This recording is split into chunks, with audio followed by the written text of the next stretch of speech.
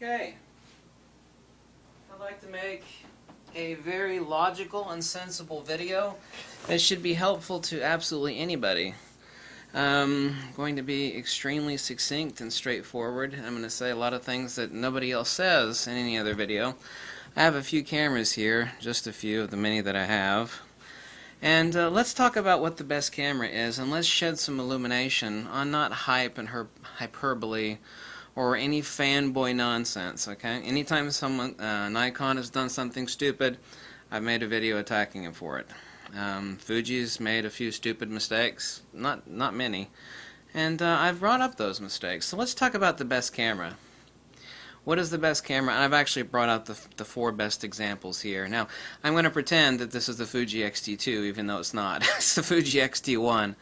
I was using the Fuji X-T2 for 6 hours the other day, and I've got a couple, yes, 2 of them, on order, and me and my buddies that were actually shooting it, we were amazed at the fact that the autofocus tracking on the X-T2 with the improved firmware was even better than that of the Nikon D500.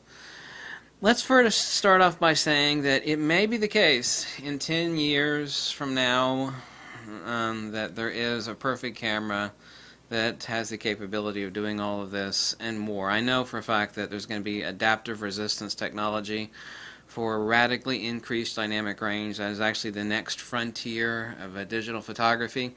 What it will let you do is, for example, take a picture of a really strongly backlit person, and what it will do is it will apply adaptive resistance to the light, the very strong backlighting, and it will even out. So I call it dynamic range compression. It's basically the reason, about 80% of the reason why we use fill flash photography, and what gives the beauty and pop and the color saturation to wonderful outdoor shots of, like say a sun setting behind somebody.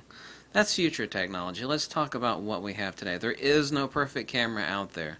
What we do have, as far as this video, calling this the best camera in the world, and there isn't one. What we can say, and let's get to some really hardcore facts. Let's first state the obvious. Ecosystem is incredibly important. You're never going to see that in any camera. A lot of people see something new and shiny by a new company, and they'll look at the specification sheets and they'll buy it, and it turns out that, oh my God, the customer service is absolutely atrocious. Or even worse still, this company doesn't even repair their own cameras, or this company doesn't even make their own lenses. That's one example. Design ergonomics. Obviously, like underwear, everybody's got their own little thing that feels best, right? Someone might have gigantic ape hands and someone might have little girly hands, or they don't want to hold up a big heavy camera. It is the case, however, if you're going to be shooting really fast, huge primes. It doesn't matter if you're shooting mirrorless or DSLR. A big-ass fat lens, like a 300-2.8, is a big-ass fat, fast lens. And so those things are unavoidable. And in this case, mirrorless advantages become absolutely null and void. Build quality, obviously incredibly important. I don't have the Nikon D3 out here, for example. That camera is 8 years old. I mean, it's built like a brick house. Never before and never since has any camera been made tougher than a Nikon D3. And that is a 12 megapixel camera, obviously. It'll still make beautiful 20 by 30 prints. Back in the day when it was released, it was over $6,000. Today it's worth about $900 to $1,000. That's a D3, not the D3S or the D3X. Okay, what about other things? Customer service, I already mentioned, build quality, design ergonomics, ecosystem. There's no perfect camera, and there never will be. All of these four I brought out are examples of the perfect camera, and then we're going to get to some hardcore, irrefutable logic, and nobody else makes videos like this, and this is actually a video you should share. Whatever you think of me, this will be an intelligent, logical, as if the other ones I make aren't intelligent and logical. Sometimes I laugh, I make some joking videos. I do have a sense of humor. This should be the video that you should share, and it's kind of like your shoes, too. I mean, there's no perfect set of shoes. I mean, if you're gonna, you're gonna go out hiking in the woods, you're gonna grab some boots, right? If you're gonna show up for a job interview, you're gonna put on those freaky things with the little tassels and the shoe polish that If you're gonna be running around the block and getting some exercise, which I haven't done lately, you put on your tennis shoes, right? There's no perfect pair of shoes, and there is no perfect camera. Anybody that and I've never said that in any video. ever said that. Oh, ha, ha, ha, never said that in any video. And anybody that tells you something like that is an a-hole. And they're just illogical. They're either a fanboy, or they're an idiot, or they're a liar, and neither one of those options is good. Okay? We have to confess that. This is undeniable and it's irrefutable. Saying that there is a right camera is like saying that there is one right perfect focal length of lens. I've got tons and tons of lenses. If I know I'm going to go out and shoot a certain thing, I'm going to grab certain lenses. If you know you're going to climb a mountain and go hiking up on the side of the hill, I'm not going to be grabbing, you know, the penny loafers. And I'm not going to bring the tennis shoes to the job interview. So there is no perfect camera. This is undeniable. This little camera over here, the Fuji, let me give you an example, and then you're going to understand something that nobody else explains to you. That's not to say that there aren't perfect cameras in general. In other words, this is the best example of what it is. This Fuji X100T, they're going to come out with a replacement for this next year. I know for a fact that the X100T replacement, whatever they call it, it's going to have a 24 megapixel sensor, and it's going to have better continuous autofocus. The autofocus on this really is pretty sucky. But this camera, it just makes professional photographers, it makes their heart melt, because it does something that most of you people, don't take any offense at this, don't understand, and that's a leaf shutter. A leaf shutter means I could use the dumbest flashes, including any of my... This is the only camera I own that I can use any of my professional studio strobes at high-speed sync flash photography, 4,000th of a second, 2,000. I can't do that. Because it has a leaf shutter, I can use any stupid speed light. I can crush the ambient light. I can go out in 2 p.m. or noonday, nasty, nasty, disgusting light. And it has a built-in 3-stop ND filter. I can drop that in. I can do some flash. Even the little cheesy flash that's built into this thing, I can take some beautiful shots that none of these cameras, which cost a lot of damn money, can do. So that is the best camera for that. And I don't care if you have a Nikon D5 or a Canon 1DX. None of those damn cameras, including any of these, can do what this can. And that is a hardcore feature. And why would you love this camera? It's got slow, you know, the autofocus on this thing is, it ain't so hot. But this camera is just got some super hardcore love because it does what none of these cameras can do. That is why this is the best camera in the world, for what it is. This is what Leica should have made, but never did. Leica Digital is, it's no good. No good at all. I'm going to pretend like this is the Fuji X-T2. I got done testing it for 6 hours the other day. This is an X-T1. It's basically the same size, a little bit thicker, a little bit bigger. I know for a fact that that's going to be my future general grabbing camera. You know, that's going to be the one that I'm generally going to grab. The autofocus on it is insane. I know that I mean, we were just sitting around laughing like crazy schoolgirls, like, oh my god! You know, this motorcyclist came around the corner, and we tracked it. It's like even the Nikon D500 with its amazing autofocus track. I mean, this is the camera that the bird and wildlife shooters love dearly right now. This is like a 200mm to 500 or a 500mm f4. This camera is just incredible. The autofocus tracking is amazing. The near bottomless buffer of the Nikon D500, I mean, it'll just make you scream like a schoolgirl. Just scream. It's like, how is that even possible on this camera? I mean, you just sit there and hold that thing down. This camera will just make you scream. What? And I'm going to be doing the comparisons once I get the X-T2, but I've already tested the X-T2 extensively.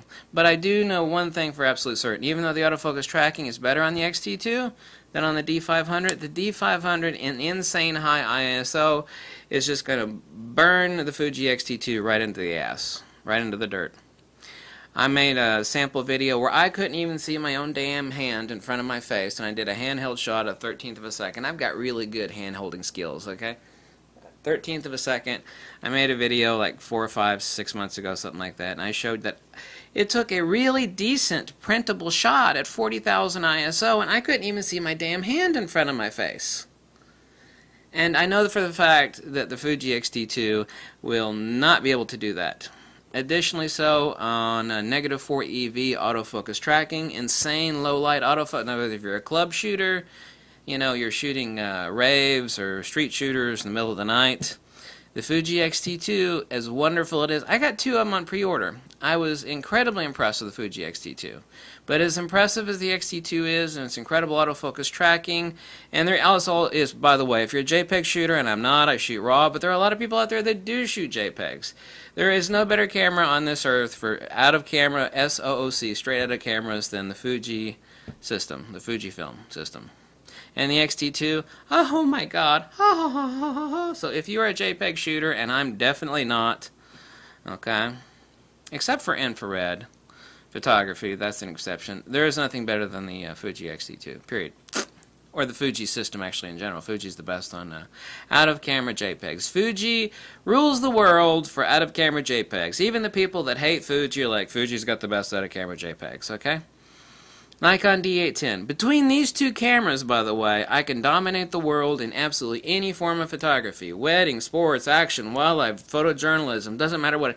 The Nikon D810 doesn't have that big of a buffer. It's a 36 megapixel camera. This is the camera. You see, you don't have an issue with models moving. Okay, you know, you're not tracking wildlife and it's not birds in flight where you're like, oh my god, there's the speckled-breasted cockatoo. Like, what? You know, the D500 can do this, the D810 cannot do that. This is the camera for weddings and portraiture. The absolute, is that to say the Nikon D500 cannot do weddings and portraiture, or the X-T2 can't do that? No, it's not the same. It means that is what it is, rules the world on, currently. Okay? That is what it rules the world on. Portraiture and landscape. It has no AA filter. This has no AA filter. For landscapes and portraiture and weddings, D810. Now, if it's going to be the meeting after the wedding, where we're going to be cutting the cake and everybody's going to be doing their dancing jig, you always got to bring, as a professional, 2 cameras to a wedding shot. You know, I'm going to put the D810 aside, and I'm going to grab the D500. Between these 2 cameras, any and every photographic situation can be dominated, but there is no camera that is perfect at it all. The D810 is king of portraiture and of landscape. D500, sports, action, wildlife, just period. Low light, insane, high, ultra. The only camera that's actually better at super insane high ISO is a Nikon D5. That's the only thing the D5 is good at. That thing is an overpriced turd, excuse me for saying that, Nikon. For $6,500, if you are, you know, unless you need super high, you know, unless you're like peeping around the streets and you need like 50,000 ISO, there is no reason on this earth to buy the Nikon D5. None. $6,500, even at half that price, I would never even consider buying it. Right now, and I've made a few things that Fuji has done wrong. Right now, Fuji is the only company, and I choose my words very carefully here. Fuji is the only company right now doing almost everything right. The wrong thing that they're doing is their flash, and that you have to have 2 of them. It doesn't work off radio. It's made by Metz. The other thing, they may come out with it this year, is a lack of a TTL cable because, you know, big old flash. The worst lighting in the world is a speed light on top of your camera. Just period. You're just an idiot. Unless you're a photojournalist, you're just shooting, you know, strictly news. Having a speed light sitting on the hot shoe, especially a little mirrorless camera, no bueno. So Fuji needs to rock out a TTL cable, and their lack of a good RAW converter. You know, the fools that have been complaining about the waxy skin tones on the Fujis, they've been using the wrong RAW converter, or the old version of Lightroom. Even the current version of Lightroom is not that hot. Any Fuji RAW shooter should be using Iridiant Developer. And Iridiant, I've been updated now. Now he says that he is going to have a Windows version of Iridiant Developer this year. That's what he said. I saw on his Twitter page. The guy that, the one person only that makes the best Fuji RAW converter. He said that on his Twitter page. So that's where I got that information. So all of these are the best camera. The X100T will do what none of these cameras can do, including any of the rest of them. No. Yeah, the X70 can do that, but this is the best version of that, the leaf shutter. The X-T2, oh my god, the X-T2 was shocking. The D500 will still dominate it in insane high ISO and ultra low light autofocus tracking acquisition. I don't mention Sony in here because they don't even rank to me. There's no perfect camera, and there never will be. There might be in 15 or 10 years, you know, some super magical camera that will have a leaf shutter, unlikely, and will be the best at sports action wildlife and the best at portraiture, and will be super tiny. You know, that may be 10 years down the road. Right now, that is not the case. Right now, it is as much now as it ever was. No perfect camera, and, you know, everything shifts place on cameras, too, twice a year, because someone will roll out something. Canon just rolled out a turd. People are like, well, that Canon camera is going to be great. It's like, well, yeah, it'll be a fine camera, but it's got a 2016 price tag on it, but it is rocking 2008 compact flash card UHS-1 card tag. I mean, you know, sure, the camera will work fine, but why are you know, $3,500 for a retro camera from the year 2011 or 2012? No. No bueno. No dice. That's muy malo. Isn't that the correct Spanish saying for that? So this is what you need to understand about the perfect camera. Perfect camera does not exist. Each one of these is perfect for its own reasons. And there is no perfect pair of shoes. You know, the shoes for hiking is not the shoes you go for job interview. The shoe for, you know, jogging around the corner, the tennis shoes, is not the shoes you could be climbing the mountain with. So cameras are no different than, you know, types of shoes. Job interview shoes, jogging shoes, tennis shoes, hiking shoes, snow boot shoes. It's no difference. None at all. Bye. If you like this video, you can drop a donation, or you can send me a big fat pizza, because one of the few pleasures I have left in the world is a big pizza. Just kidding. No, I'm not. Bye.